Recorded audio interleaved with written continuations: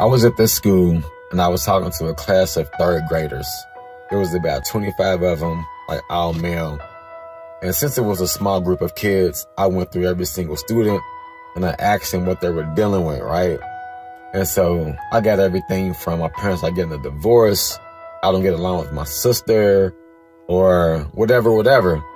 But then I came to this red-headed kid, and when I asked him what he was dealing with, he just sat on the floor with tears in his eyes, right?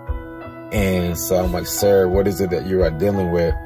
So he kind of got up a little bit, like on his knees, and just started shaking his head. And he was like, I'm dealing with thoughts of suicide. I want to kill myself. And my heart broke for him. So some other teachers that were in the room, you know, they got the little boy and they went out into the hallway and they began to talk with him. And I believe if it wasn't for that day that I was there, that he would have committed suicide. And this is why when I'm with kids, I always ask them, what is it that you are dealing with mentally and emotionally? Because they pack in so much that they don't know how to release it, or they don't have anybody to talk to.